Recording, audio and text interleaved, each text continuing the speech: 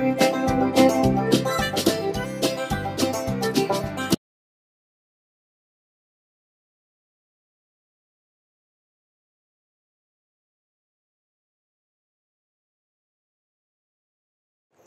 you have seen the question, so let me explain you the question and give you the correct answer for the question. So this question is, it's a combination of two things. One is Michaelis Menten equation, other is the competitive and non-competitive inhibition. So in the question it said that the Vmax in the absence of inhibitor, it was 15. So Vmax here in the absence of inhibitor is 15. So that's the number there.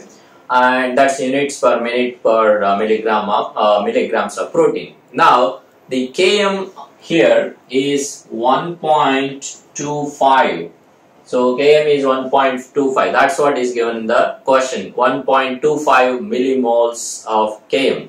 Now the inhibitor concentration that is given in the question is 5 millimoles. So in the 5 millimoles of inhibitor concentration, Vmax has been dropped from 15 to 6. So that's what happened. So Vmax has dropped from 15 units to 6 units. So in the presence of inhibitor, Vmax has been decreased. So whereas the Km remains same here, that has also been given in the question. Now you, by going into two main types of inhibition, one is a competitive inhibition, other is the non-competitive inhibition. So you all know that competitive inhibitor, it is going to increase apparent Km, it is not going to change the Vmax, whereas non-competitive inhibitor, it is going to decrease the Vmax, whereas Km remains the same. So that information is given in this particular case stem by saying that Vmax has dropped from 15 to 6 units, Km remained same. Now the Km is given in the question, and that is 2.5 millimole. Sorry, the substrate concentration is given in the question is, substrate concentration is 2.5 millimoles. Now you have all the things to calculate velocity of the reaction. That's the question is all about. The question asks that what is the velocity of this particular enzyme reaction in the presence of 5 millimolar inhibitor when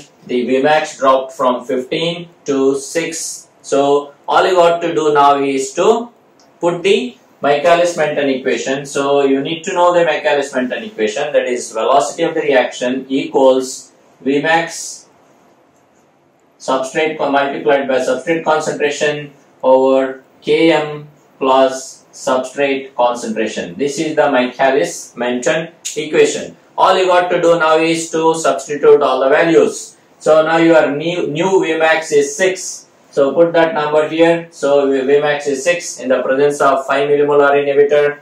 You know that substrate concentration given, that is 2.5. So this is 2.5 here. And then Km is 1.25 because Km remains same in the presence of this inhibitor, that is non-competitive inhibitor, that is 1.25 plus substrate concentration, and that is 2.5. So if you do all this, if you simplify this particular equation, the number here, so you are going to get number 4.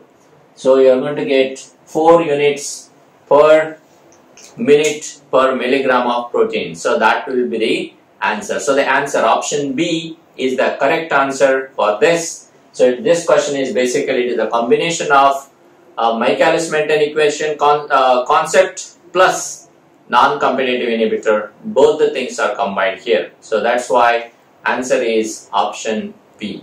Thanks for watching.